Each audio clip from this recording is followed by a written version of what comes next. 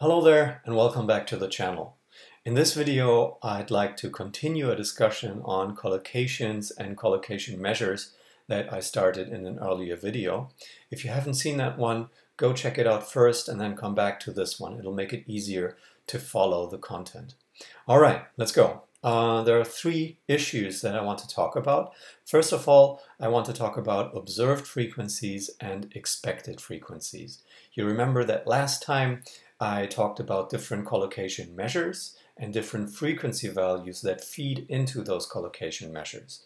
Those frequencies were observed frequencies, and today we'll figure out how we can calculate expected frequencies. All right, so that's going to be the first point. The second point is going to be a comparison of different collocation measures. You remember that the last video ended somewhat abruptly with a black screen. Yeah, I know, my fault, sorry. And I was in the middle of comparing different collocation measures like mutual information, t-score and z-score and so on and so forth. So in this video, hopefully there won't be any black screens, yeah? All right, let's hope. The third point is an example of a so-called directional collocation measure. All the collocation measures that I've discussed up to this point are symmetrical. Yeah? So something like pretty well, we measure how likely it is or how unlikely it is to find, let's say, 44 instances of that in a 12 million word corpus. But what we don't check out is how likely is pretty in front of well, or how likely is well after pretty, and are those two the same or are they different? So that's what's meant by a directional collocation measure, and I'll give an example of such a measure. All right, let's go. Observed frequencies and expected frequencies. So from last time, you will remember this slide here that relates to calculating the collocational strength of a bigram such as pretty well. Yeah? What is the collocational strength of pretty well, and what frequencies do we need in order to calculate it? In this contingency table, you see 4 colored fields that correspond to different frequency values that we can observe in corpus data. Yeah? So let's say that we chose a corpus, and in that corpus we looked for the frequency of the bigram pretty well. That's this corner. We looked for the frequency of pretty on its own, yeah, just any instance of pretty, including those with well. Then we look for all instances of well, and then we check how many words there are in the corpus as a whole. Yeah, so and from those 4 frequencies, we can then fill in the entire contingency table, and we arrive at these numbers here for a sample of the BNC. Yeah, so the BNCA files give us these numbers. Right. In the last video, I talked about different collocation measures and how they make use of these 4 observed frequencies. But now we want to know, well, given that we have 960 instances of pretty in the corpus, and given that we have 11,800 instances of well in the corpus, and given that our corpus is 12.5 million words large, how many instances of pretty well do we actually expect to find? What would be likely? Yeah. If you want to, you can do a little exercise here. So hit pause and try to think about how many instances would you expect to find and how would you be able to calculate that.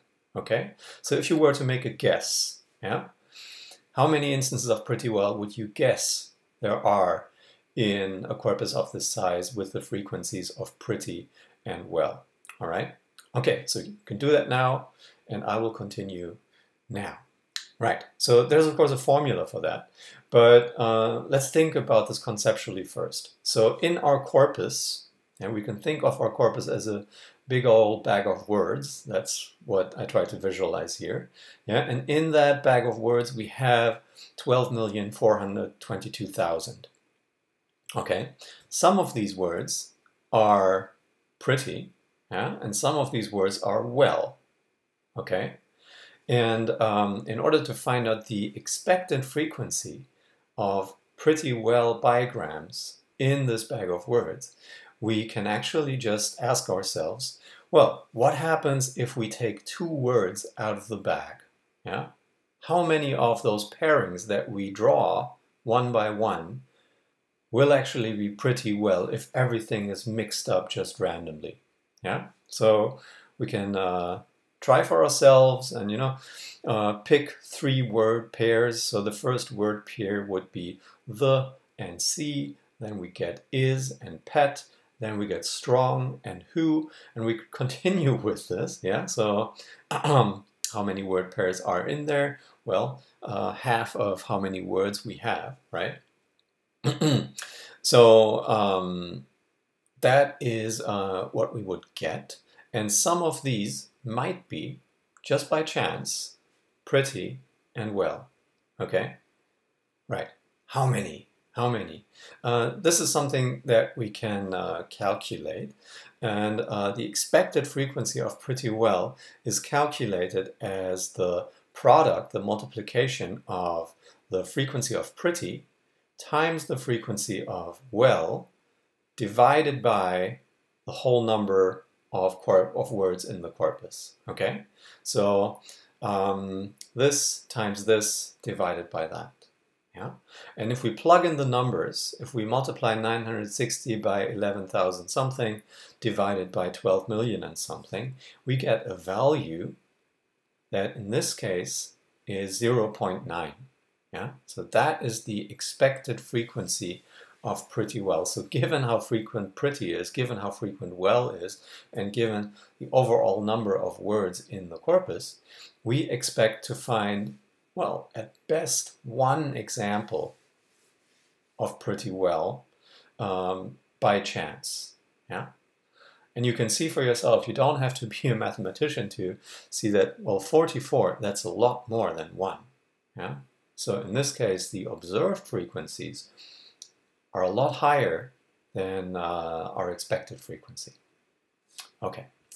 So here we have the expected frequency of pretty well, and there's a large difference. We can actually do similar calculations for the remaining 4 fields that we have in here. So how likely is it to have a sequence that starts with a word that is not pretty, but the second word is well? Okay, so something like is well, or the well, or some well, or dog well.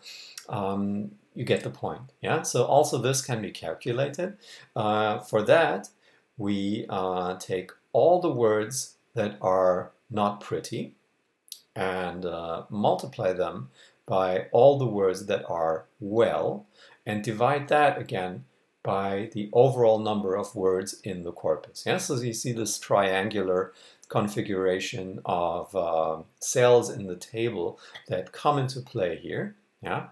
So compare these 3, that gives us the expected frequency of this one, and those 3 give us the expected frequency of that one. So in this case, the expected frequency of not pretty followed by well is not that different from the actual observed frequency that we get, right? So we observe 11,803, and we expected, well, 43 more, actually. Yeah, so you can see how that is about 1, and this is 43 more. Right, okay. We can also do this for sequences of pretty that are not followed by well. So how many instances of pretty much, pretty fly, and so on and so forth do we actually expect? And the expected frequencies are quite similar to what we actually see, a bit higher again. And we can, of course, also do this for the last cell here. So how many word pairs do we expect that start with something that is not pretty and continue with something that is not well? Yeah, is, the, from, me, Yeah, so all of these are in here. We observed 12.4 million. We expected 12.4 million. So this is the actual figure that we can calculate from this. All right, so observed frequencies, expected frequencies. I just wanted to clarify this because, of course, the collocation measures essentially tell you whether the observed frequencies are different, remarkably different, from the expected frequencies. Yeah, that's really all there is. And well, there are some tricky issues, of course, hidden in the formulas, because there are certain assumptions that are built into the formula. So do we really expect all the words to be distributed randomly in a corpus? That is a gross simplification. Yeah. So anyway, wrapping up observed and expected frequencies, collocation measures compare observed and expected frequencies, and word pairs that occur with each other disproportionately often, they will receive high values of measures such as mutual information, t-score, etc. Let's move on to a comparison of different collocational measures. In the last video, you remember I talked about mutual information, t-score, z-score, and I also touched on log likelihood. Below this video, you have a link to an Excel file that lets you calculate values for all of these measures given the observed frequencies that we talked about just a minute ago. Right, so now here are two screenshots from that Excel file. So we have collocations like sand shivers or oil companies or mountain range, and they are ranked in the first table according to mutual information. So sand shivers has the highest MI value, clear day has the lowest MI value, and in the second screenshot the collocations are ranked by the t-score. So pretty well is the highest, 6.5, and rather unsatisfactory is the lowest at 1.38. Okay, so in the last video I asked you to compare how these rankings relate to one another, and one thing that you will have seen is that the t-score is fairly sensitive to the overall frequencies of the collocations. So pretty well occurs 44 times, and it gets the highest t-score. Oil companies 24. So the numbers, they go down, yeah, in the same way for the frequency of the word 1, word 2 collocation and the t-score. That's not the case for mutual information. So there the top entry, sand shivers, actually occurs only 4 times, yeah, and still it has a very high MI value. So mutual information collocation doesn't have to be frequent as long as word 1 and word 2 are relatively faithful to one another. Okay, so what mutual information punishes, where you get a low mutual information value, is if the individual frequencies for word 1 and word 2 are relatively high, and then the collocation frequency is relatively low in comparison. So for example, so well is a very frequent word, yeah? And so even though we have 44 instances of pretty well, since we have more than 11,000 instances of well, mutual information isn't all that high in the end. Yeah. Okay, so mutual information and t-score. Here we have results for the z-score and for log likelihood. And I'd actually like you to pause the video here and maybe go a bit back and forth, compare the values for all the 4 collocation measures, and make a few notes for yourself. What collocations come out on top? What collocations come out more towards the bottom of the list? And what similarities and differences do you see? All right, so do that now, because I will continue in 3, 2, 1, now. Okay, let's summarize a bit. There are pairs of collocation measures that line up more or less if you look at these results. Yeah, so MI pairs with the z-score, and the t-score pairs more with log likelihood. So mutual information and z-score give you high values even for low frequency word 1, word 2 combinations if word 1 and word 2 are very faithful to one another. Yeah, so that comes with problems, or at least concerns, because if a word occurs only once in a corpus, it will have a high mutual information value for the preceding and the following word, whatever those words are. Yeah? And so mutual information really gives prominence to technical terms, idioms, proverbs, fixed compounds. So think of something like ipso facto. Yeah? There you get mutual information values that are just crazy, because ipso, yeah, where do you find that except in the company of facto? By the way, Monty Python, a song about half a bee, yeah, check it out.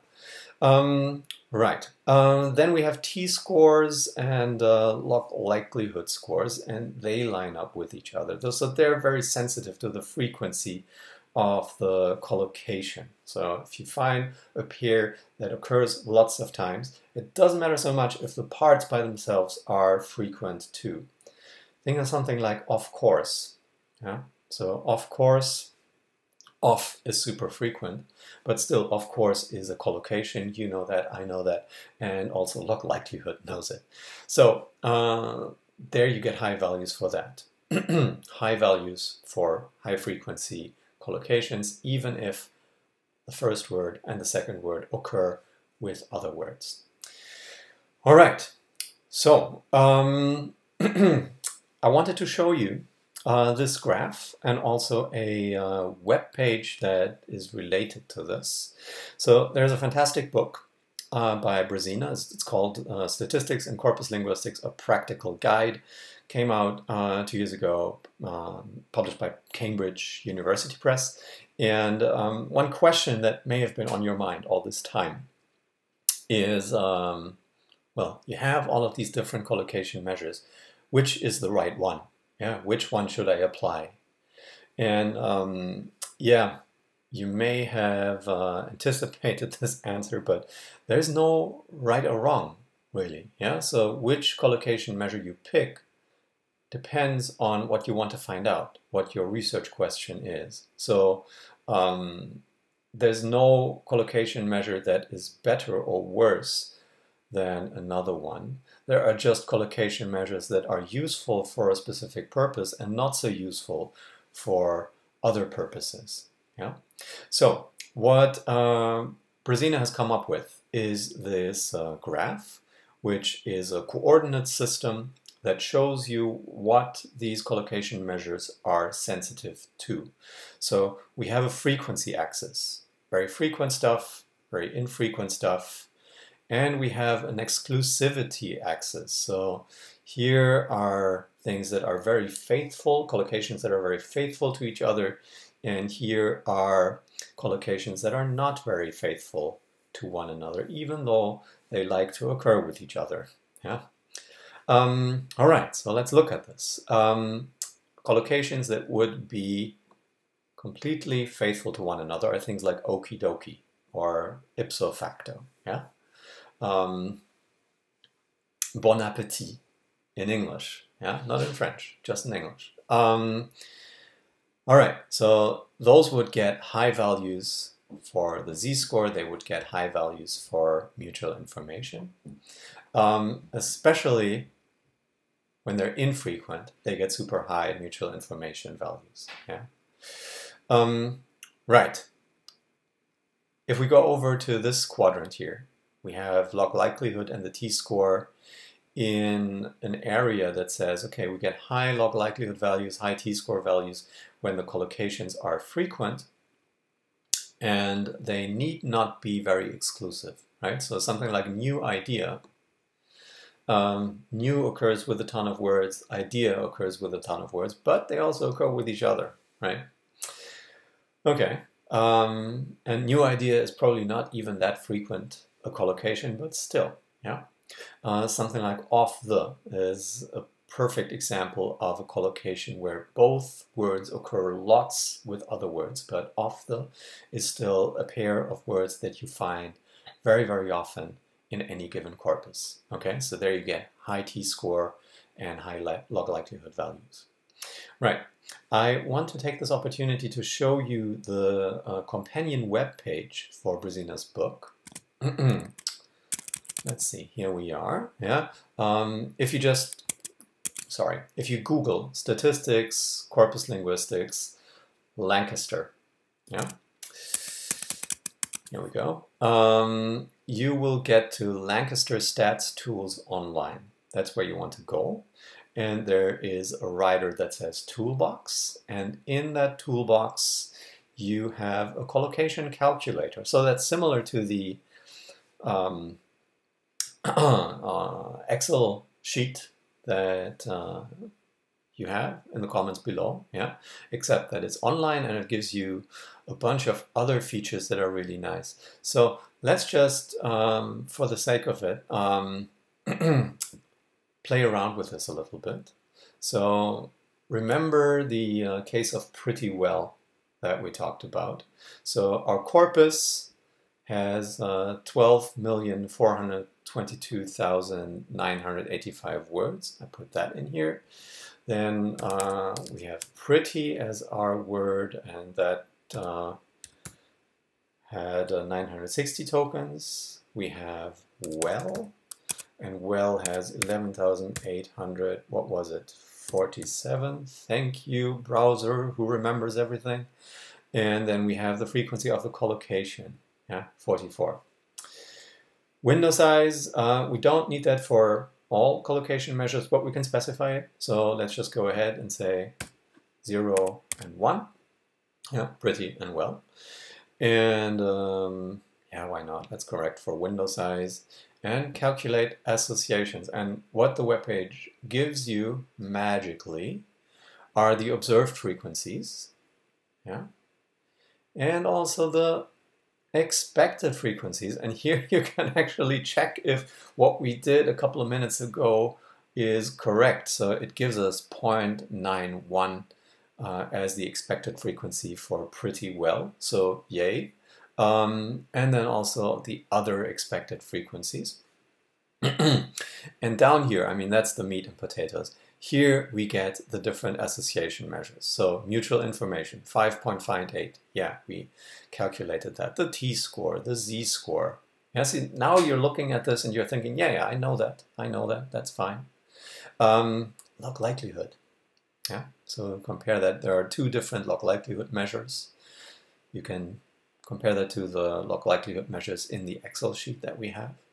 And a few others. Yeah, so there is not only mutual information, there is mutual information squared, cubed, yeah. Things that corpus linguists do when they have nothing else to do. They invent a new collocation measure. Yeah, and then there's this. We'll talk about this. Delta P. Okay, that's next in our discussion. Anyway, I wanted to show you this.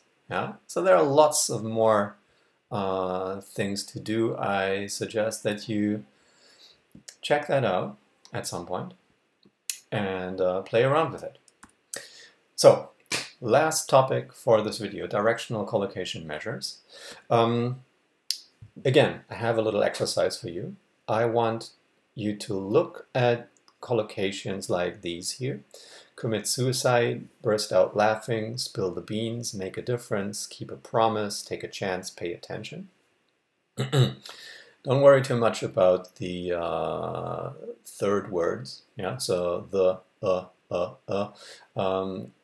think of spill and beans, burst and laughing, commit and suicide, make and a difference, and so on and so forth. And tell me, or tell yourself, explain to yourself, what is different about these collocations? The first three, and then these four down here. Okay? So, take a minute or two, think about that, and once you're done, you can come back to this video. All right? I will continue now. So, with the first three, we have the first element, which strongly predicts the following element. So if you hear a word like commit, there are only a few words that can follow. You can commit a crime, you can commit yourself to the project, you can commit suicide, but that's pretty much it. Yeah. So there are not many things following commit. Suicide is one of them. I should have chosen a less morbid example. Sorry. So I'm going to make up for it with the second, burst out laughing. Yeah. So he burst out. What can come there? Yeah. So it's laughing, pretty much nothing else. Spill. Yeah, of course, there may be different things that you can spill, but spill the beans has still a high transitional probability from A to B.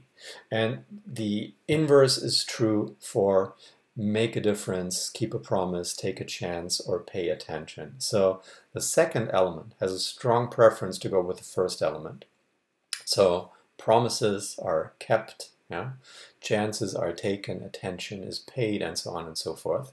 But you can make anything, you can keep anything, take or pay anything. So the collocation is not symmetrical. Yeah? Do you see that? So for something like ipso facto, that would be completely symmetrical, right? Ipso only occurs with facto, facto only occurs with ipso. So that's a two-way street. But with these guys, it's really a one-way street. Yeah? So either the first one predicts the second one, or the second one predicts the first one, even though in ordinary speech, of course, the second one cannot predict the first one because the first one is already there. Still, in principle, right?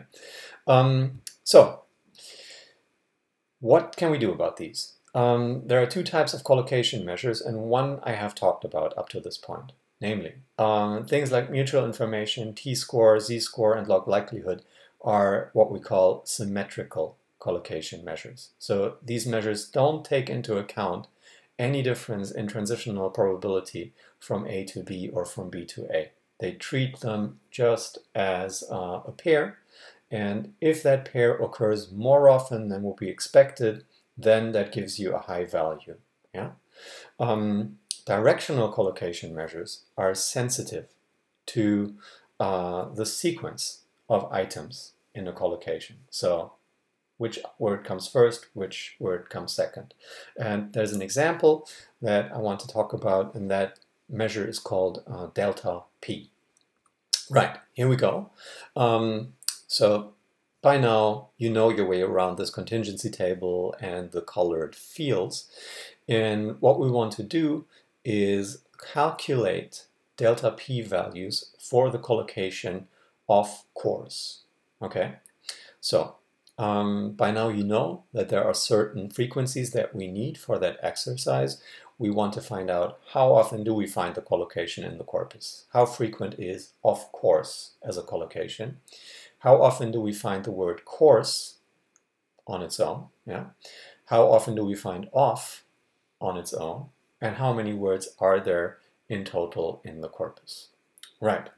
So those of you who are my students, yeah, please fire up the old ANCONC and load the BNCA corpus files into it. So choose Open Directory, navigate to wherever you've stored the folder BNCA, and then your ANCONC window should look like this. Yeah? If you're not my student, if you still have ANCONC, take some corpus that you have lying around. If you don't have any corpus lying around, I don't know why you're watching this video, dude. I mean, come on. Right. So this is what it should look like. And then set the tag settings to hide tags. Again, if you're my student, if you're not my student, do what you like with your corpus. And then search for of course. Okay. Might take a while because the corpus is large, and yeah, off. It's a frequent word. So here we are. So I get 2,990 instances for of course, and you should too. Right. So again, now you should hit pause on this video and fill in the rest of the table. So look for the overall frequency of the word course and the overall frequency of the word off, and then fill in through subtraction the numbers that we need here in the contingency table. Pro tip, you can actually, if you have several words that you're searching for with and conc, you can actually just create a word list. And then in the word list tool, there is a little button that says search only or find only or something. Yeah, and you can search for words like course or off in the word list, and it will give you how many instances of off you have, how many instances of off, of course you have, and so on and so forth. Yeah. All right. So once you've done that, yeah, I'm going to continue. You will have these figures here. So I get 5,401 tokens of course and 396,000 instances of off. Yeah, and from this you can already see something. Okay, think for yourself. Okay, what can you see from these four frequencies? I'm going to continue. Right, through subtraction, we subtract the smaller from the bigger number. We can fill out the remaining cells of the contingency table, and we get this. And this then allows us to calculate delta P. And there are actually two measures. Okay, so one is the forward measure and one is the backward measure. There is delta P21. So what this says, delta P21, is given that we have the first word, how likely is the second one? So how likely is it that off is followed by course? And if you were to answer this in plain English, you would say, off occurs with all sorts of words, so not very likely. For delta P21, we should get a relatively low number. Yeah, and here we have delta P12. So given the second word, how likely is the first one? So given that the second word in the diagram is course, how likely is it that the first part is off?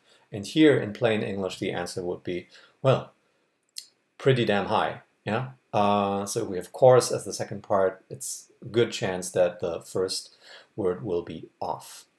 Right. Here's how we calculate this. So we need the frequency of the collocation, of course. So here we have 2,990 divided by the overall number of off tokens that we have. Okay, so out of all the offs, how many occur in the collocation, of course? That is the first term in this equation, and we subtract from that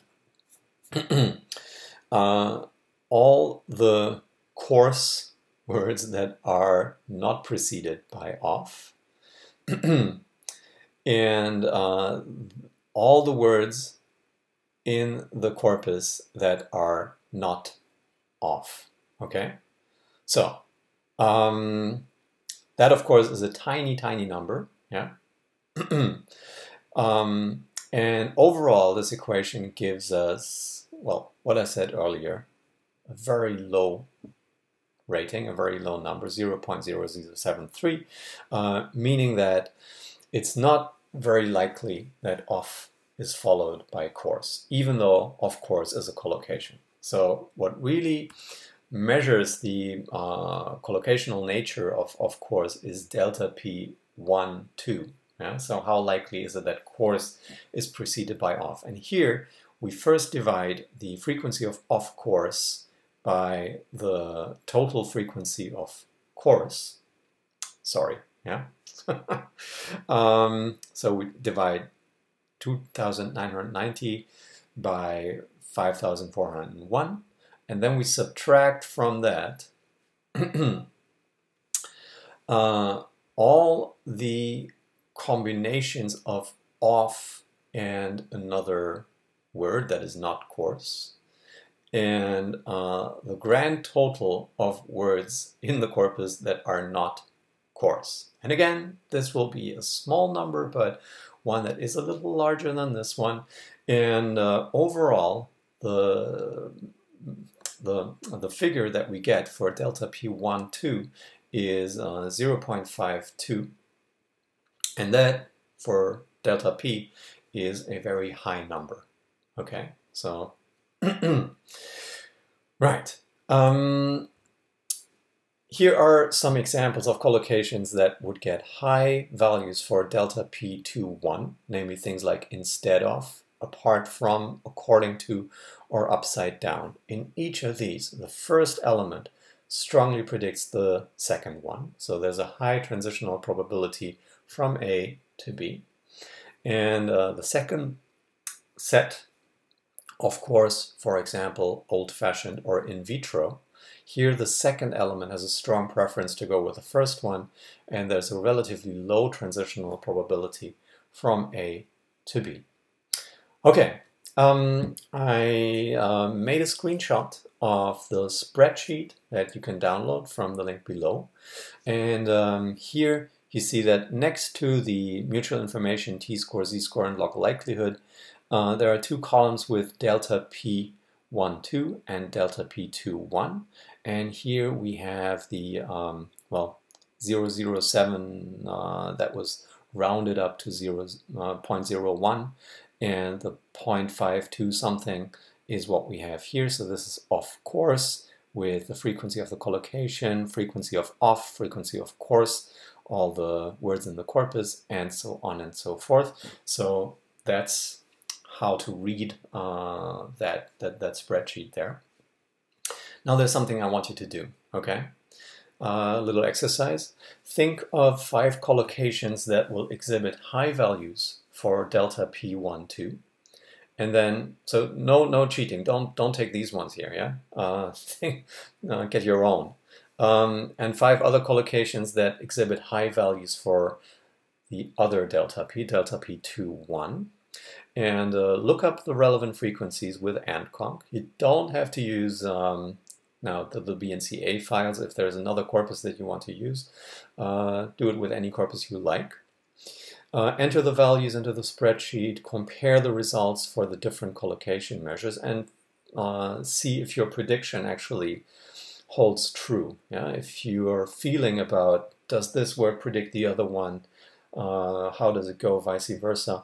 How does that actually play out in the numbers? So I want you to get a feel for the collocation measures and what they do. So please think of 10 different word pairs and see how that works in the spreadsheet. All right, so that will be it for this video. If you are my student, there's homework. So for next week, please read Chapter 7 in Lindquist, do the quiz for Chapter 7, and watch the next AND-conc video tutorial. All right, if you have questions, either put them in the comments below, or if you're my student, in the quiz, there's a box where you can ask me a question, put it there. I hope this works for you, and I hope to see you all next week. That's it for now. Bye.